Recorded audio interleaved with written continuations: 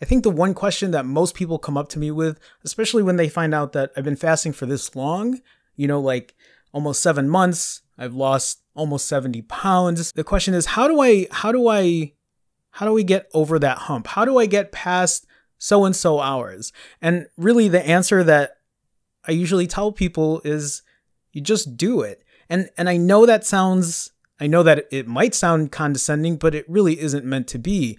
The real fact is I don't have special powers, right? I don't take a magic pill. There's no secret sauce.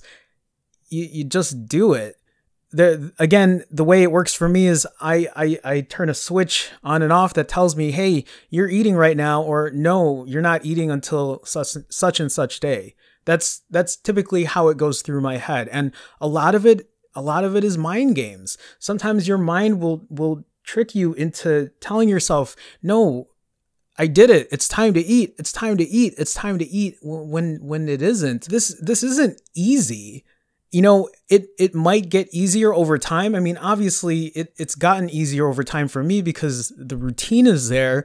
But I think a lot of people, what they don't understand is when you first start fasting, you're not accustomed to that routine. You have been trained for years and years, or if not for decades, to eat multiple times a day, every single day. So to go from that to eating once a day, eating once every 2 days. I mean, me right now for this entire month, I'm eating once every 3.5 days, almost 4 days, eating once almost every 4 days. Your body has to get used to that.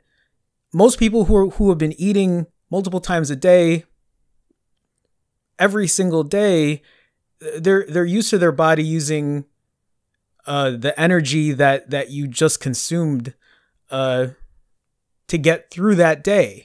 As opposed to someone like me who has learned to be, you know, and they call it being, quote, fat adapted, right? The body is used to using your fat for energy. And I still have a good amount of fat to go, or I still have a good amount of fat on me that I can use for energy. So I know I can keep going. And until I get to that point where I can't pick that fat off me, then it's all about maintenance, but I'm not even close to that yet. And again, this is why I'm doing what I'm doing on this channel, because I want to share this journey with people. I want to help people understand that they can do this too. And they might not have to do 65s, right? They might not have to do 65-hour fast like me or 90-hour fast like me.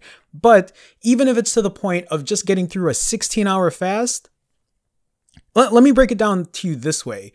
Doing a 16-hour fast, half of that is already achieved if you're sleeping properly. If you're getting 8 hours of sleep, you've already done 50% of your fast. Just add another 8 hours to it, and then you got that 16. You do that day after day after day, you'll build that routine. Your body will start to get accustomed to it. And then you can push that 16 hours to 18 hours, that 18 hours to 20 hours. And again, it is not going to be easy at first. When I first started doing this, I would get headaches, right? I was going through carb withdrawal. I did an 11-day fast before, and I had caffeine withdrawal too. And for the most part, I was sleeping. I was sleeping a lot. I was trying to sleep away the hunger. And sometimes it worked and sometimes it didn't. And a lot of times keeping busy is what keeps me going. I sit in my computer, I do video editing, I'll do my photography work, and sometimes I get so busy I don't think about food. And you know, if you can learn to give yourself that schedule, even to just sleep early, to sleep properly so you get a full 8 hours of sleep, it'll help. I'm guessing it'll help get over that hump. And then consistency again is key, because the beauty about fasting is you control the rules. You tell yourself how many hours you want to fast for. I mean, for me, my rules are, Jerome, fast for 90 hours, and then you can eat for 8 hours afterwards and eat whatever you want, as much as you want. And I do that. Those are my rules, but they don't have to be yours. You can be flexible with that. I mean, there's so many ways to go about fasting. And again, I think that's the beauty of it, because there's no restrictions on food unless you want to give yourself those restrictions. I mean, by restrictions, I mean eat low carb or eat super clean, and none of those things are bad. So for people who are vegetarian, then they can still follow those rules because there's no fancy, I can't eat this, I can't eat that. They can still be vegetarians. They just implement a fasting regimen in there. For people who are having trouble just doing the 16s or 18s, or the 23s doing an OMAD, a 1 meal a day, I would suggest just starting off at 16s, right? Or even just do 12s or 14s to get the routine down, and then you can push it. You know, the next day, just add another half hour where you don't eat. Add another half hour. Again, this isn't going to be easy, especially once you're getting past the 24 hours and you're trying to do alternate day fasting and you're not used to not eating for a day. That is a weird feeling. But I will tell you, the moment you wake up after knowing you went through a whole day of not eating, the moment you wake up, you're going to be like, I did it. I mean, at least that's how I felt. And then after 2 days, it's like, damn, I've gone this long. When I did a week, it's like, I can't believe it. I get to eat today. And even then, the more days that pass, the less hungry I get.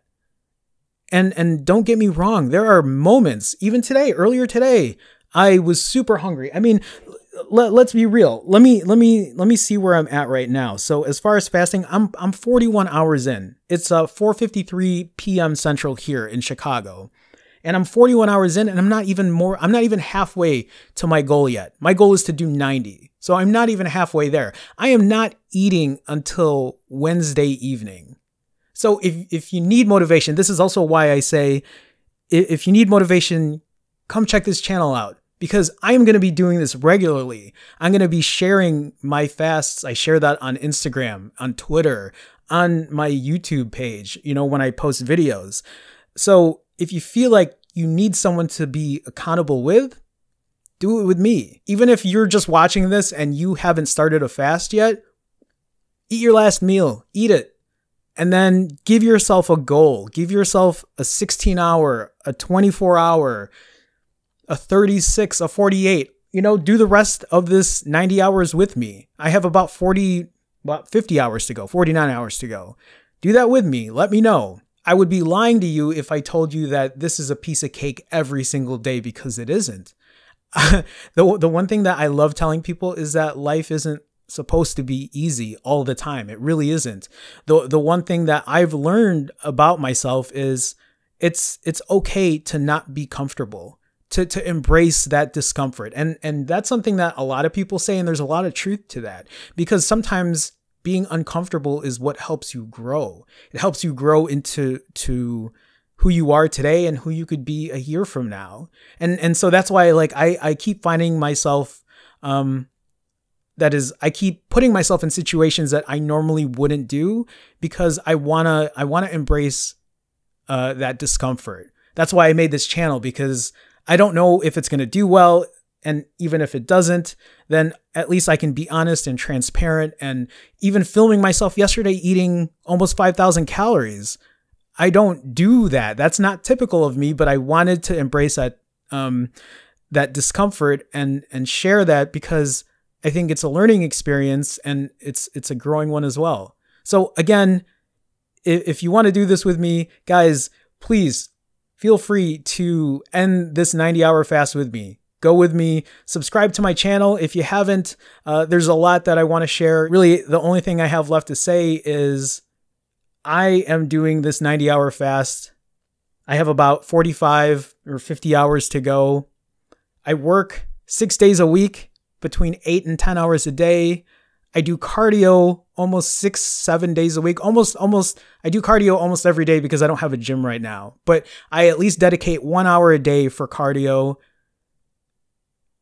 The only question is what's your excuse? Because you shouldn't have one.